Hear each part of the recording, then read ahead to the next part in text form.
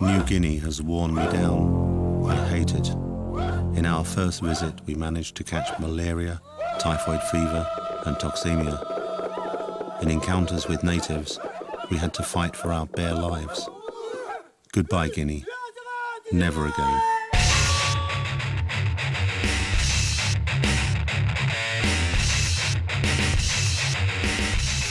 Traveling is my drug. Once you get to know the variety of touches, experiences, and scents of our world, you can't live without it anymore. I'm in it up to my neck. My favorite phrase is that an experience doesn't have to be positive, especially when it's intense. I'm attracted by all of the different flavors of our planet, from the tropics to the poles. But the seasoning of the world is in its people, in their traditions and styles of life in their natural environment. This hunger for knowledge is the drive behind my journeys.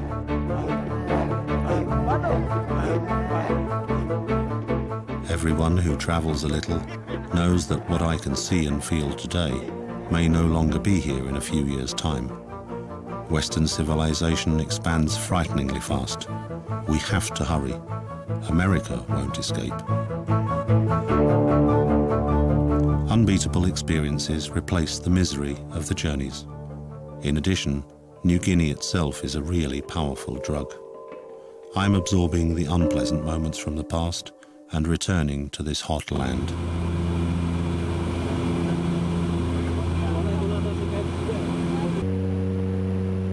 It took a week to arrange all of the special permits, which open the inaccessible areas to us.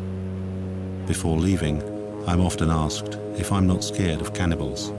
Of course I'm scared, especially of places that I thought no longer existed.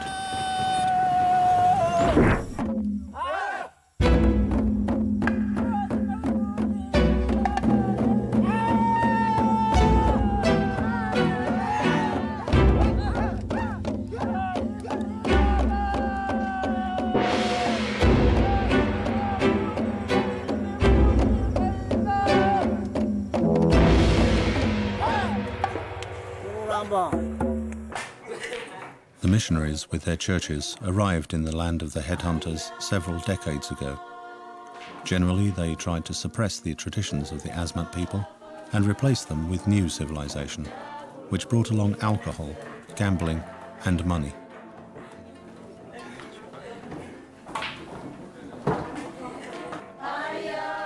We hire an awfully expensive boat, and using the flood tide, we proceed as far as 100 kilometers up the river to the interior of the island. The territory that we're aiming for is unknown. We can't learn much from the natives either. Paradoxically, the missionaries tell them more about America than about the tribes and customs of their own land. I feel great respect for such wild nature and the natives.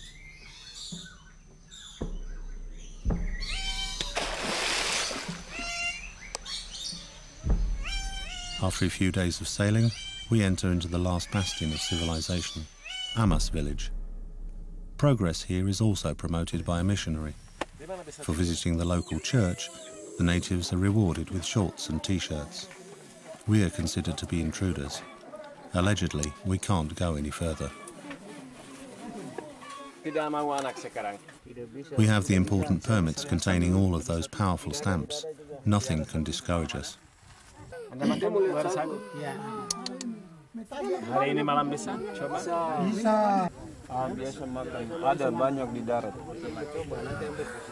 At sunrise, we set out into this green world together with a group of natives. We hope to get beyond the mysterious pacification line, an imaginary border past which the natives live up trees.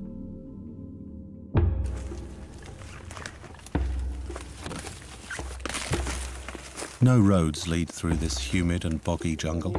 If we were to find one, all of the mysteries would vanish.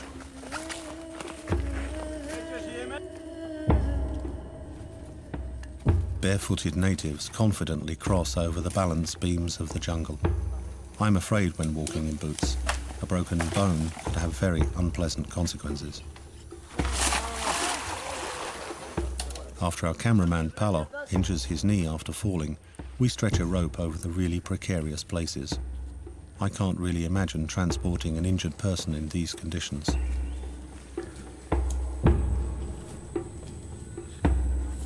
The eyes of the jungle watch us.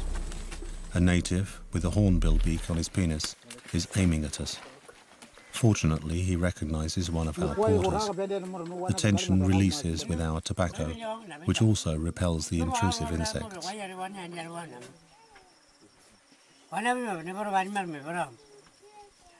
Kuriare, as our native is called, is hunting with his son. I walk together with him into the village. The others wait for me at the edge of it. We need the permission of the leader of the tribe to be able to enter. From here, our porters return home. I say goodbye to Bovas, who's done so much for us. He warns us to be careful of the tree people. Different principles, manners, and rules of behavior apply in their land. They're supposed to be very vicious, not letting anyone step into their territory. Excited to observe local customs, we decide to stay longer in the village.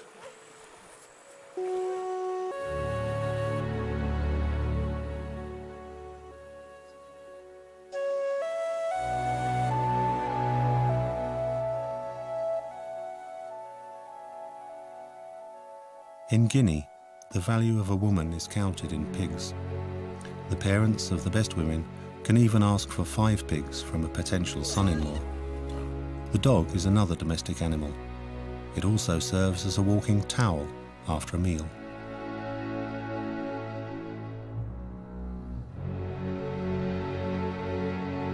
The Kombai understand human conception rather bizarrely. They believe that a man doesn't fertilize a woman. He merely opens her for a spirit from the jungle to enter and plant an embryo of a future descendant. According to the Kombai, sexual intercourse has nothing to do with human birth at all.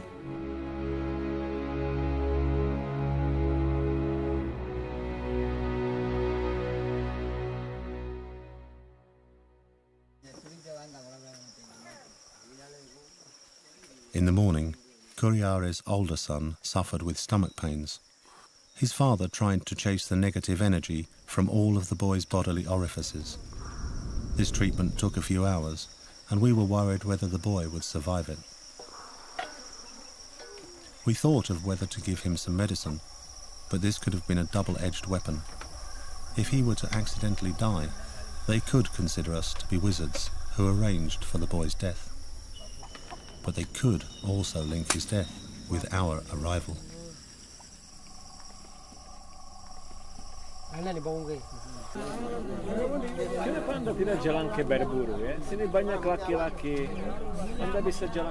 village elders talked for a long time. Finally, they agreed. We were able to cross their swamps to reach the lands of the tree people. They even promised us an escort. Kind Waburare led us through the labyrinth of swamps. Only he was able to see the open paths of the jungle.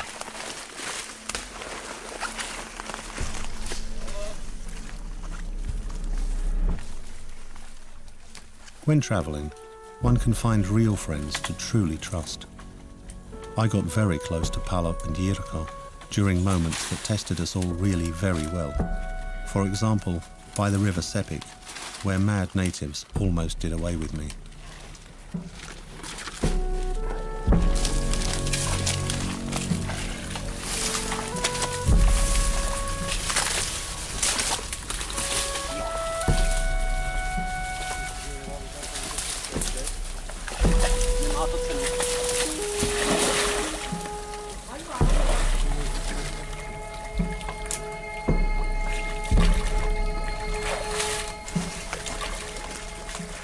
Waburare warns us that we're entering the area of the arboreal Kombai, about which very little is known. Mosquitoes have turned this plain into the worst area in the world for malaria. This is why the natives build their huts so high in the treetops.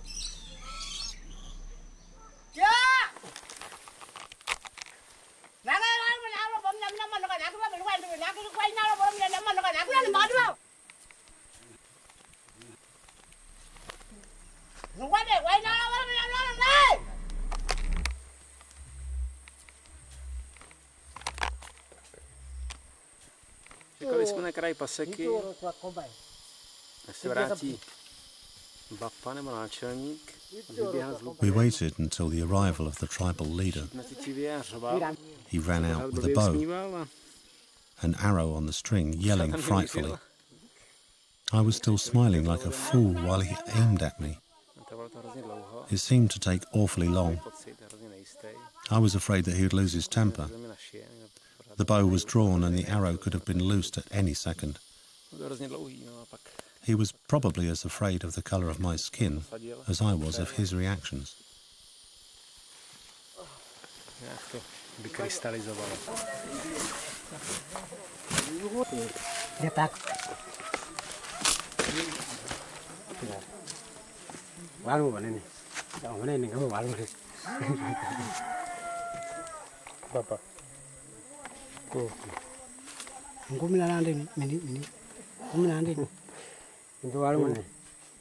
In the end, the leader of the tribe was glad that our large expedition had come in peace.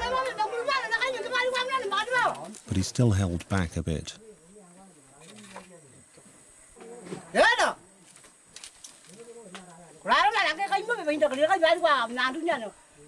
In the end, everything turned out well. We were allowed to stay in one of their tree huts, out of reach of the nasty insects.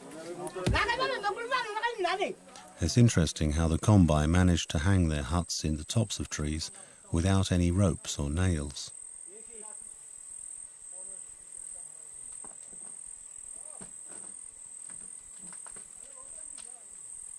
Paolo cheers us up with a story about an anthropologist who killed himself by falling off the pole of a tree hut. I hope I don't end the same way. The pole is shaking and leaning over. My 85 kilograms is probably above the limit of its normal load capacity.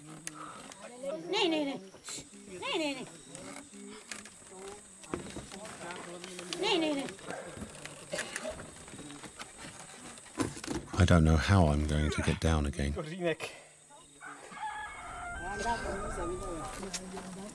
I enter the world of the tree people, a sort of a house in the clouds. I admire the courage and ability of the women. They're able to carry up a pig in a net, as well as a hunting dog. The leader of the tribe shows us magic with a rattan rope. We witness the birth of fire. A layer of river clay on the floor prevents the hut becoming one huge torch. The smallest child is tied to a wooden post by a rope. In this way, it's secure against falling out of the nest. The leader of the tribe has 2 wives. They've had 12 children, 9 of whom died. Was it malaria or a fall from height that killed them? Who knows? The leader tries our tobacco. As a non-smoker, I feel my head spinning after a few pulls, and amusing the others, I begin to cough.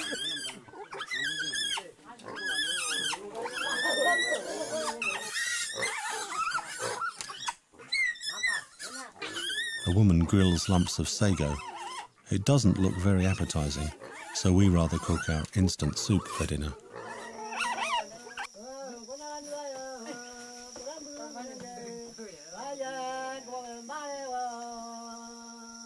In the evening, Yirko treats my inflamed wounds. Terrific thirst increases the suffering. I also need to empty my bladder, but I'm afraid of climbing down that damp pole into the mysterious world of spells, spirits and magic.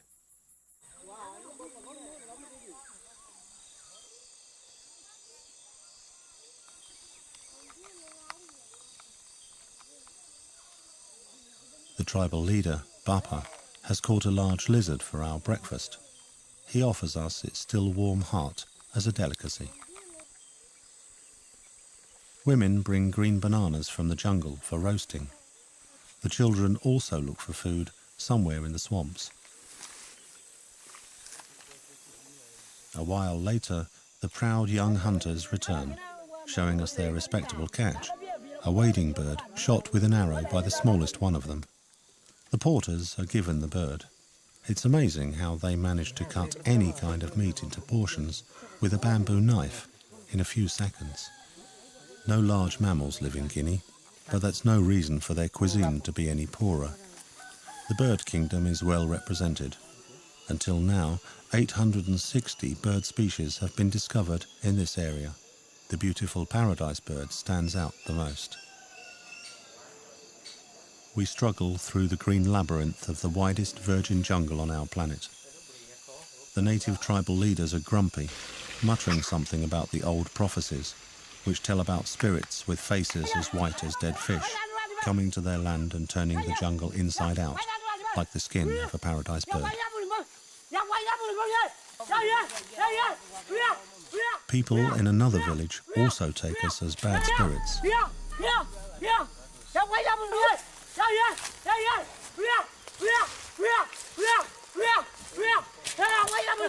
A man's duty is to protect the women and children hidden in the treetops.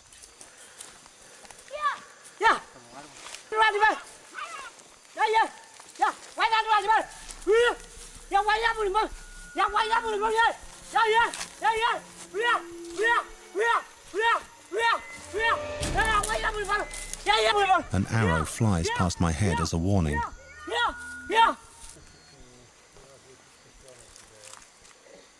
The man relaxes noticeably after we assure him that we come in peace. His name is Khanipanma.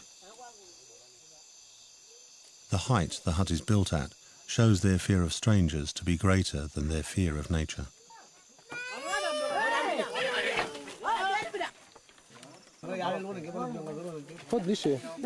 We've caused a stir in the tree village.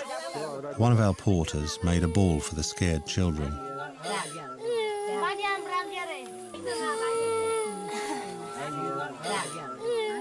The parents frightened their small children. If you're naughty, a demon in the shape of an ugly white man will come for you from the jungle. A bad white ghost. It seems we're the first strangers that these natives have ever seen. From now on, they'll evaluate the entire unknown world according to us. We try to break down the barrier of fear with cubes of fruit sugar. As they don't know what sugar is, they're skeptical.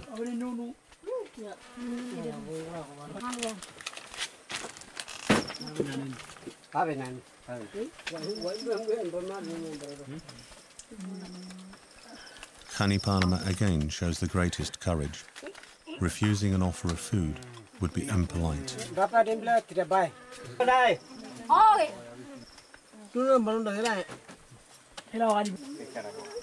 Sago damper is the most delightful meal for the natives. For our taste buds spoiled by a variety of chemical flavourings, it reminds one of polystyrene. But with a bit of garlic and some spicy sausage, it tastes excellent. These inhabitants of the Stone Age survived with simple tools. The stone axe is certainly the most important of them. They simply could not build their houses without it.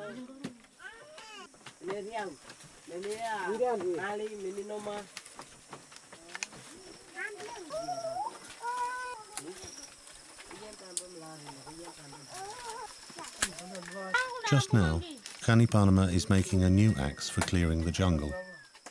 Iron is not yet known in this region. An iron axe could cut down a tree much faster. But why? Nobody is in a hurry here. The natives have plenty of time. The oldest daughter carries water up to the hut in bamboo tubes. It's intended for drinking. The natives don't cook as they don't have any dishes for it. A clay pot is a strange thing to them. Instead, they use bamboo, even though it has its weaknesses.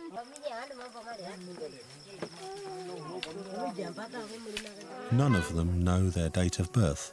They split time into days and days into two halves. From sunrise to sunset, which is designed for living, and the other half, which is black, being the time of spirits and magic.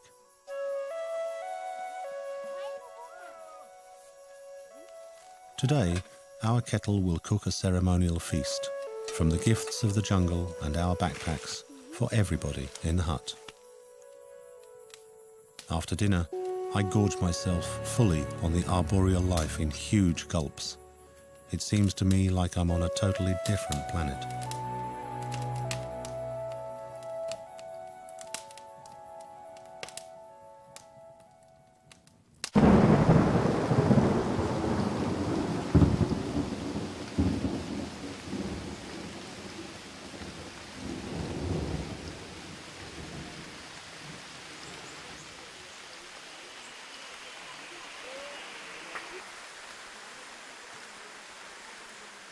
Life in a tree is simple, but still so complicated. Knowledge is only passed on verbally. Kanipanama names the cardinal numbers for us. Each squat finger is counted. A closed fist means 5. A finger on the wrist means 6. On the forearm it means 7. On the elbow, 8.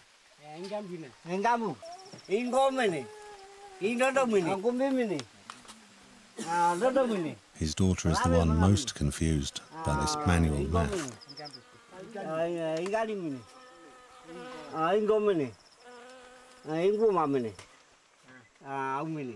I try to grasp how these people perceive the surrounding world. The natives revealed to us that the jungle is full of spirits. They mostly live in burned-out trees, but also in plants that can cause death.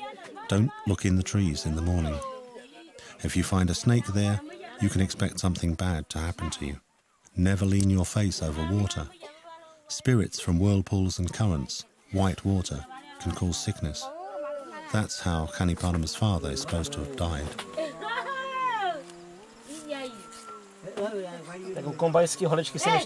I'm at the Kombai barber. Yirko and Palo laugh at my courage. My head is in the hands of a head hunter.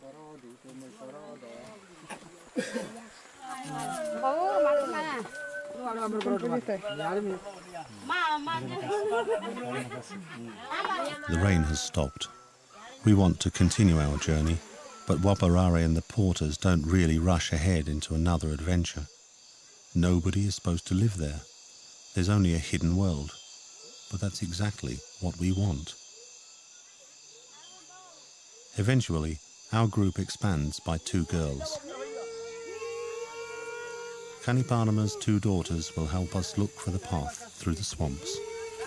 They will carry the arrows that we got as a gift from the Asmat, as well as the precious pots, like a relay baton.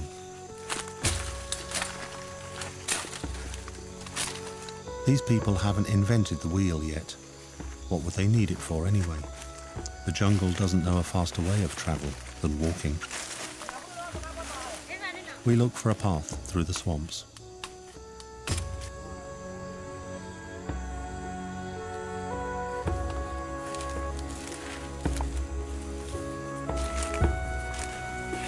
In the jungle, the length of a route is not measured in kilometers, but by the days and nights spent on the way.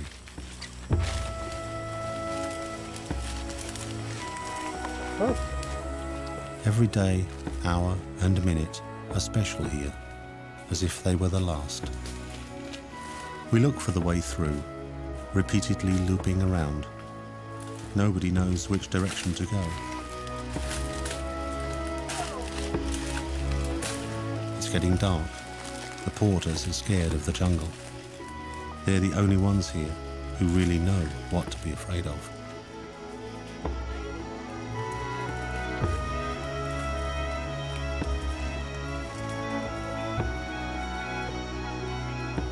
Any delay caused by cutting through the jungle is hell for us. The insects make wild revelry on our sweaty, salty bodies.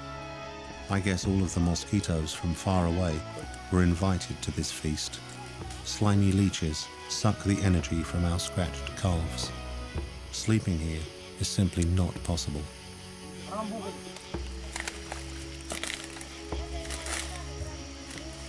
In the dark jungle, The natives are much faster than us. We lose them and remain on our own.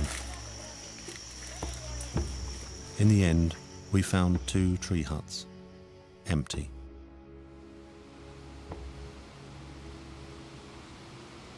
Our guides feel insecure. The natives' absence doesn't signify anything good. It was raining all night, but we stayed dry up here.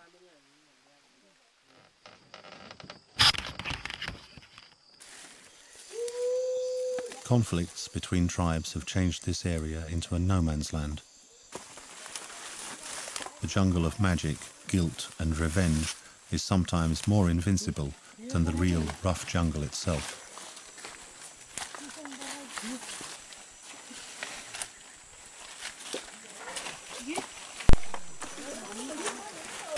In places where our short natives can pass without difficulty, I have to go on my knees. I swear at the vines that catch us by our heads, legs and backpack, not wanting to let us go on. Thorny leaves prick us painfully. Trickles of blood flow from our fingers.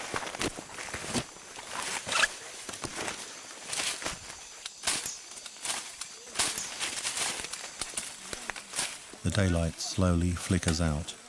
We really need to rest. A lodge appears from afar, as if on legs. It seems to be empty too.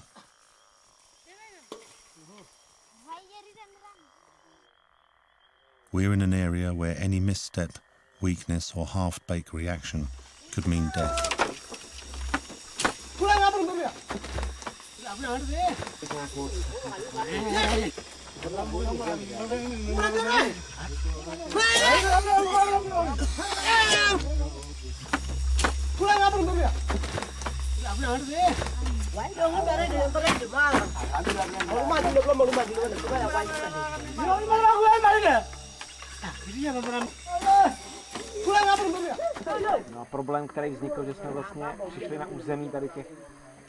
The problem occurred because we entered their territory. We didn't ask for permission and came into their hut. They claimed that we're the first strangers on their territory and, moreover, without permission. Their bows were fully drawn. The air was full of emotion. Tobacco, so much condemned by our civilization, helps to pacify the indignant warriors. We smoke a pipe together. There are times when you just have to. The pictures from my expeditions to the native tribes of New Guinea also help to break down the barrier of fear. About 270 indigenous peoples live in Guinea. Individual tribes have lived in fear of mutual attacks for centuries. Because of their isolation, they speak about 700 languages on the island. They haven't the faintest idea who else lives in New Guinea, apart from themselves.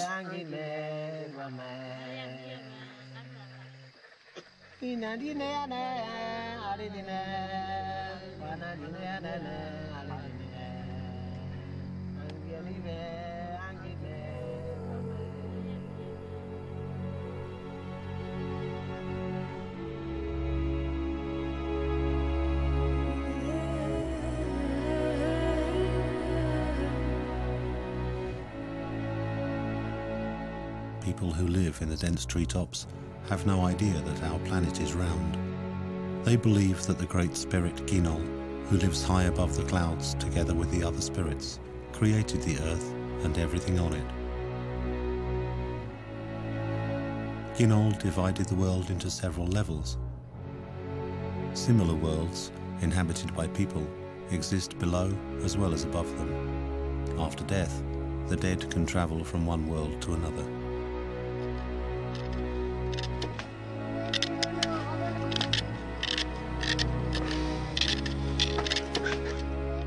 A rat's tooth carves decorations on the weapons of these Stone Age warriors. Only a few trifles accompany them throughout their lives: a bow, arrows, tobacco pipe, rat and rope for fire, and sago in a net made from orchid fibre. Their only clothing is a green leaf. It's tied at the end of their private parts, as if the penis is missing. It's somewhere inside. It's not really clear where, but it's certainly there.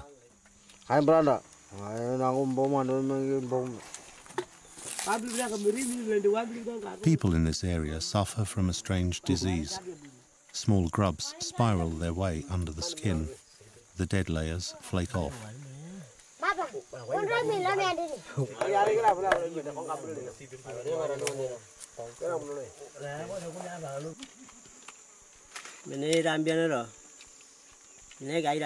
Anthropologists reckon that arrows kill about 5% of the population here.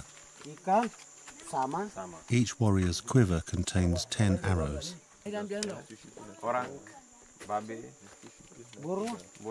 Each arrow has its own name and is used for different purposes.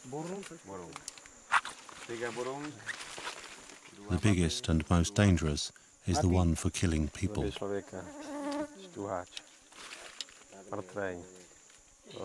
On its point, the arrow is cut with slots and fitted with thorns, so it can't be pulled out. Feathers aren't used in this region. One of the warriors tries to prove that he doesn't need them anyway. We offer a soup packet as a target.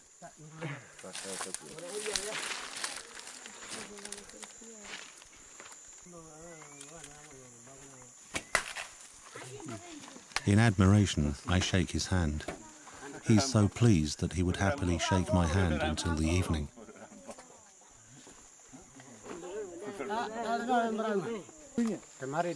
The girls have to return home. A native called Valigare will take us across his own land. In return, he tried to get Paolo's shorts, without success. In the end, he took over the relay with the Asmat arrows. The natives are mostly afraid of snakes, which are supposed to conceal bad spirits within themselves.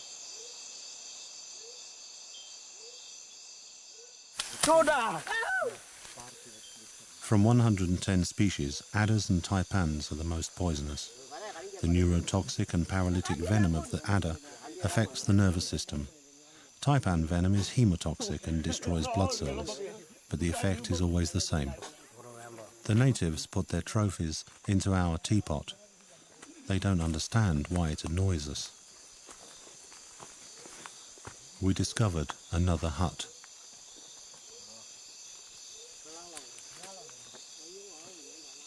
I try to win over the owner with the well-tried sugar.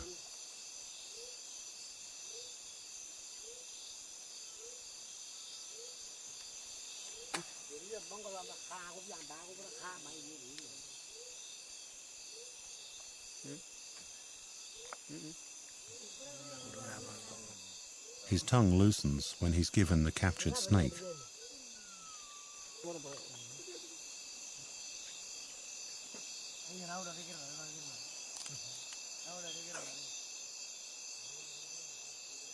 His wife brings pandanus and flame red boamera, which is full of tasty red seeds. Valigari removes the fibrous core with a bone knife. We try to guess what it could be made from. There aren't that many possibilities. We find out that it's the thigh bone of a cassowary, the largest bird in New Guinea.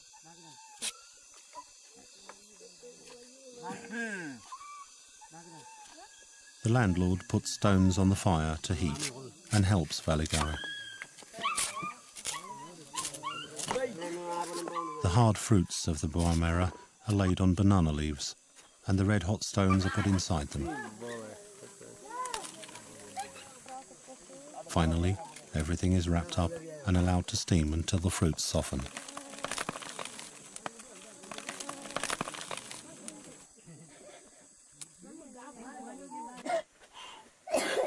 In the meantime, the snake is ready.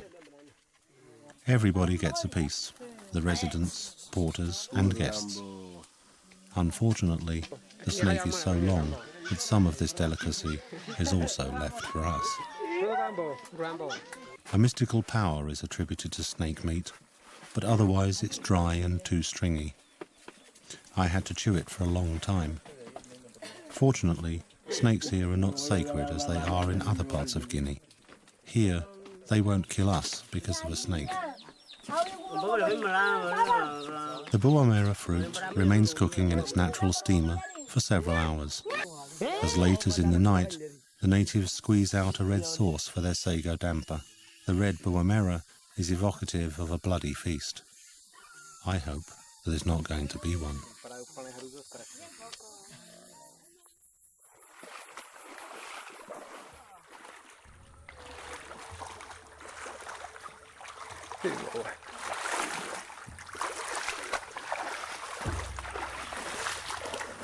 In the morning, we disappear into the infinite swamps.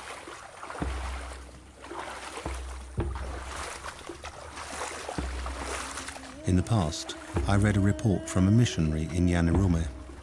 It claimed that headhunters still exist in this area. They're supposed to kill and eat anyone who causes someone's death. This cannibalism occurred a few years ago, when tribal combat broke out again. The winners ate more than 20 people. Poor Waborare tries to break the atmosphere of distrust and the doubts of the natives, who are surprised to meet people, especially white people. Our porters also feel insecure. They give one child a toy from the teapot.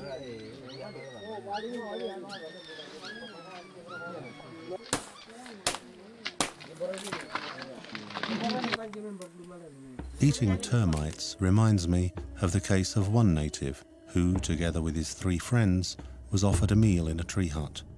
By refusing, they signed their own death warrants. His friends were killed during the night. He only saved his life by jumping out of the high tree hut. The moral of this story, which we must adopt, is if you don't want to be eaten, eat what you're offered.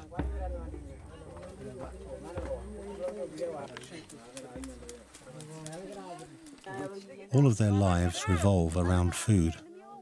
Their bowels have come to be the place of feeling and thought. I bet on my bowels basically means I think.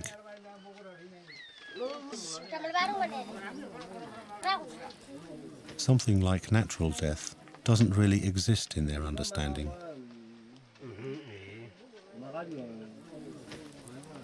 Even after his death, a dead person is able to identify who caused his death. It could be a member of his clan, or even his close family. The guilty person, so identified, must be found and killed. His body must be eaten so that the evil is destroyed. Every murder causes a vendetta, a whole chain of violence, conflicts and killing. There's no room for complicated bargaining.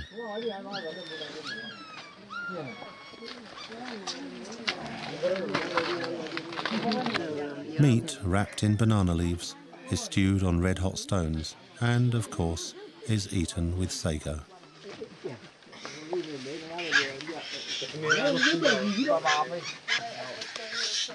One of the natives points out the headband, which I have to put on for the feast. Later, I realise what it's made of. It's the tail of the rat that's being cooked in the fire right now. I must look very handsome with this rat on my head. When the damper with the rat is cooked, every man gets a piece of this Kombai speciality. Despite my reluctance, I get my portion too. Surprisingly, it tastes like rabbit. The Kombai have nothing made from leather because they eat animals with the skin on. It's interesting that the men and women prepare their food separately. A meal prepared by a woman can deprive a man of his fighting strength and make him weak.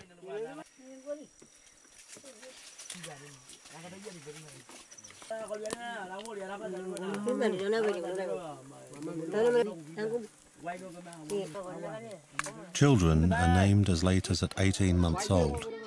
Any earlier would have no sense, as many of them don't survive infancy. A name is gained when it's taken from someone else, together with his life. Only people who are known by their name are considered potential victims.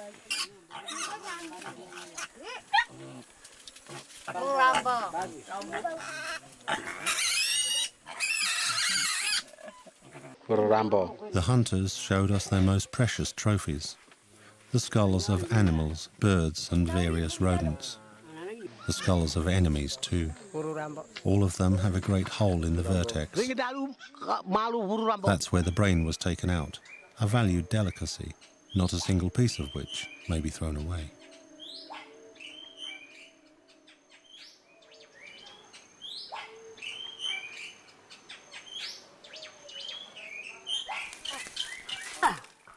The porters have already become our friends. They're not even cross anymore if we refuse one of their dishes.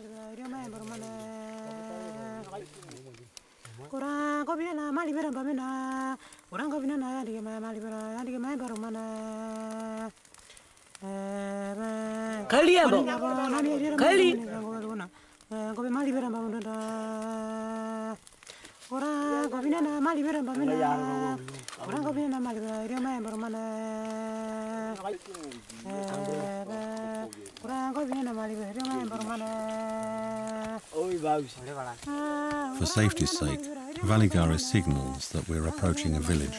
After all, we are in the land of the headhunters.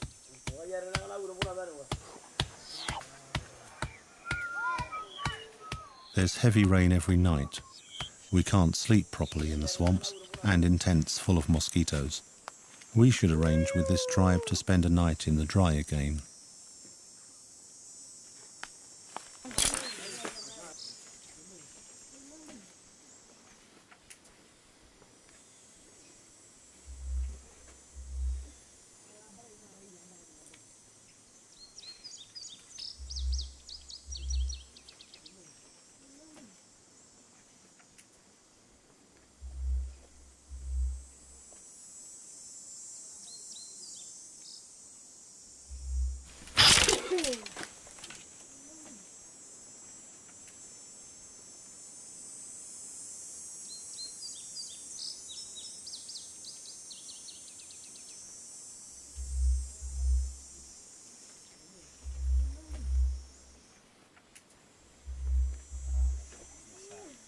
Surviving in a different world is not easy.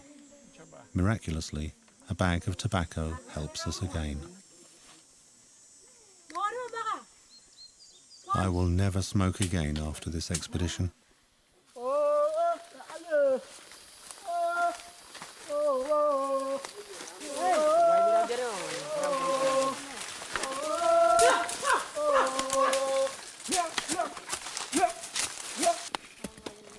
The next day, the warriors go to collect their favourite sago worms. Rhinoceros beetles lay their eggs in old sago palm trunks, under the bark as well as in deep cracks. The fat grubs are collected a month later.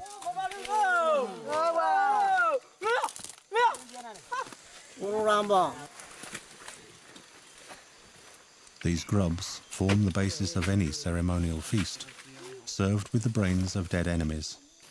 It's supposed to be a fantastic delicacy. I hope they won't serve brains today. The natives like the grubs the most when they're steamed in banana leaves, but they don't refuse raw ones either.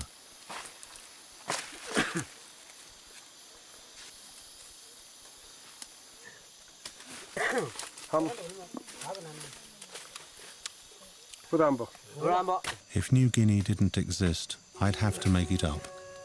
I wouldn't have guessed that even a redoubtable cannibal could have a tender heart. I have such fits of happiness when I feel like screaming.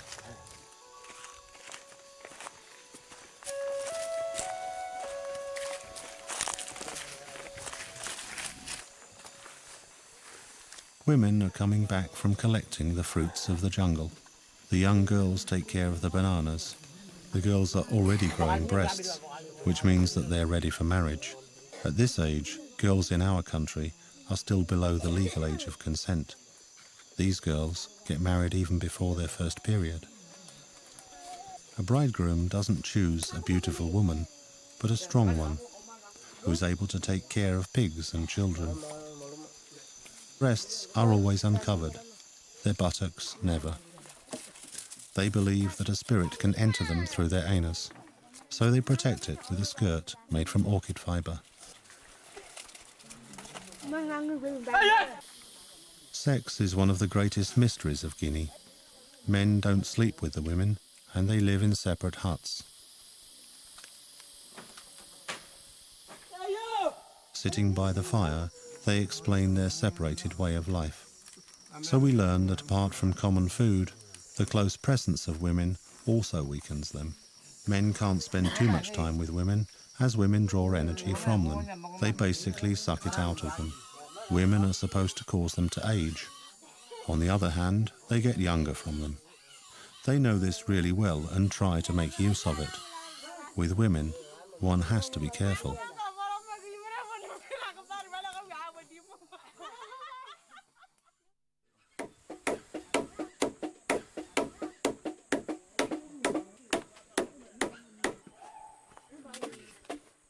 In the morning, we are woken by the odd clapping sound of bark being stripped from the sago palms. It's used as a natural strainer when preparing sago.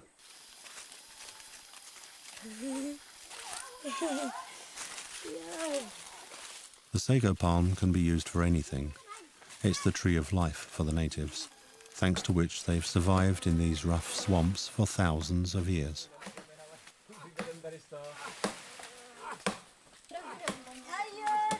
The bark makes good flooring. The leaves are used for the walls and to cover the roofs of their dwellings. Its thorns are used to make popular jewellery, which is fixed to their nostrils. The soaked pulp is the most precious sago product, being the oldest source of food for the tribes of New Guinea.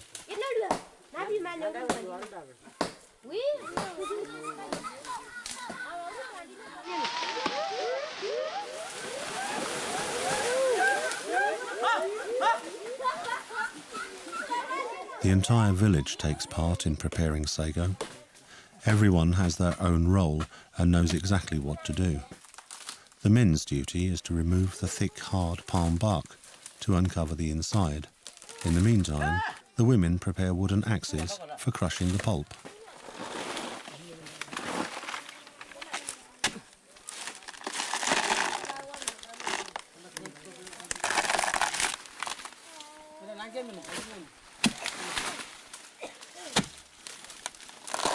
The men's work finishes with freeing the core of the palm trunk. They can look for food in the surrounding jungle again. Crushing the pulp into small pieces in the hot and steaming climate of the jungle is really hard work, and it remains with the women. All their lives they're used to carrying heavy loads in nets, from children to pigs, and to collecting wood and edible plants in the jungle. Women have only their tears, which are saved for lonely childbirths and funerals.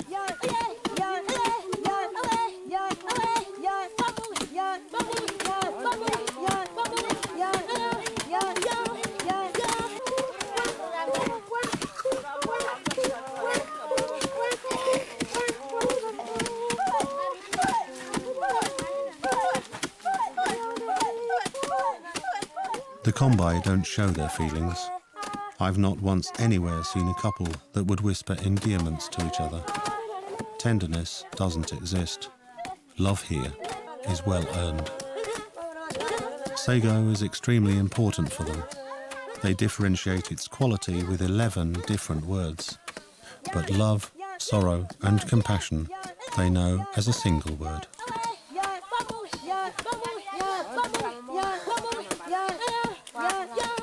We worry ourselves with uncertain futures, but the present hasn't even started here.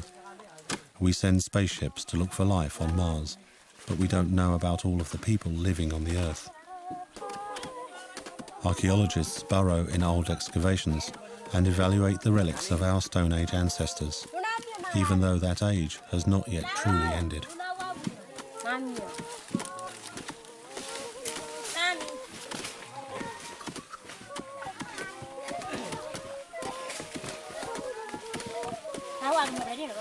Self-existence and independence from material things strongly contrasts with our material world. It's enough to go to the jungle and get everything they need to survive.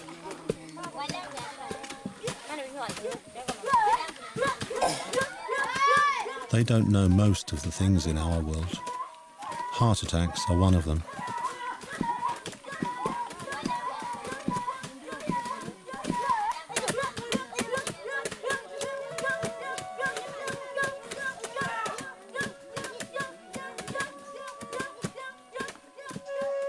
I can't say why, but my eyes are getting watery. This moment has a very strong atmosphere for me.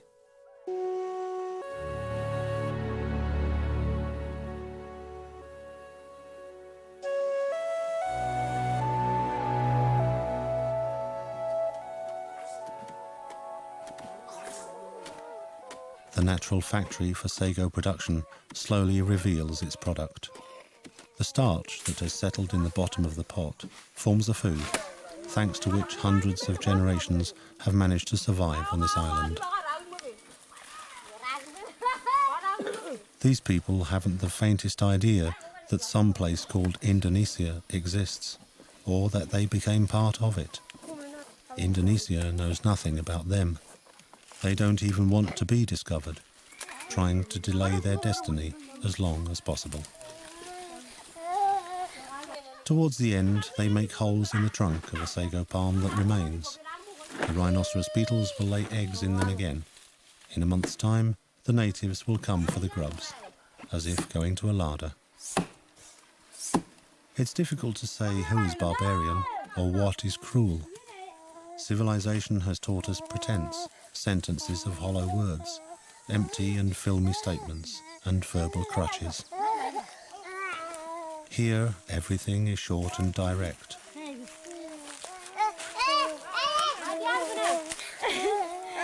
If you're good, be a friend.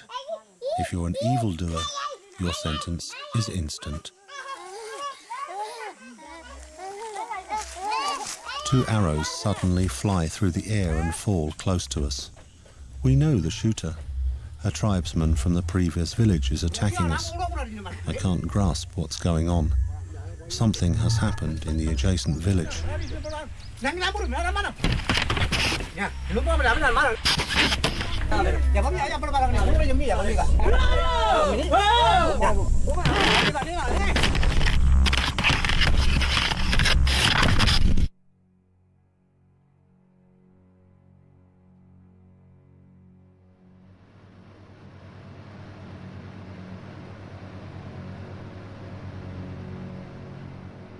There's a million questions swirling in my head, but not all of them can be answered. A helicopter with missionaries discovers the tree people one day. A DVD shows a film describing the coming of Jesus. It's a crushing, stunning experience for the natives. In their world of spirits, they see a miracle with their own eyes. They hear that nakedness is a sin. According to the criteria of the religious world, they are the most backward human beings. Their natural gods are banned. The flame in the eyes of these barbaric jungle people flickers out.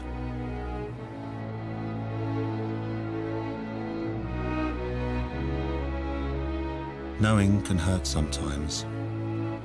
In the end, we defend against the truth that we've looked for so long.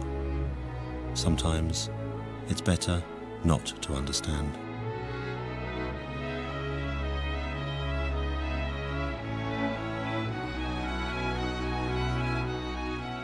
We are leaving the rough jungle which protects the ancient world of the Combay. A world they won't exchange. A world which is so good. Good. Pururambo, as they say.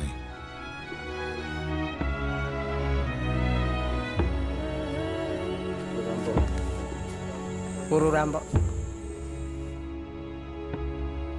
Pururambo.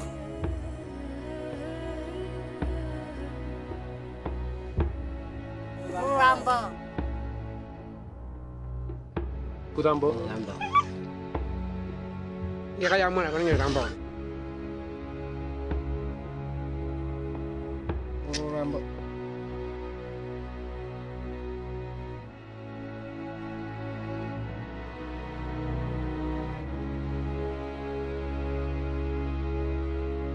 Ringedalu malu Pururambo.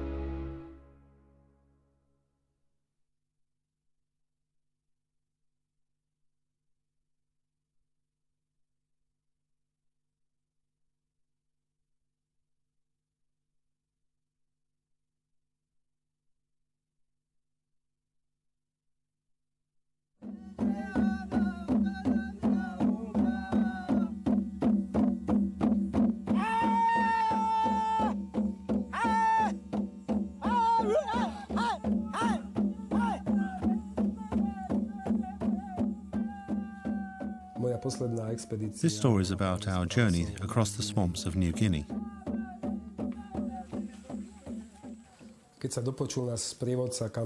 After our guide found out about our destination, he simply disappeared, left our gear in the hotel, and we had to get to this closed area on our own.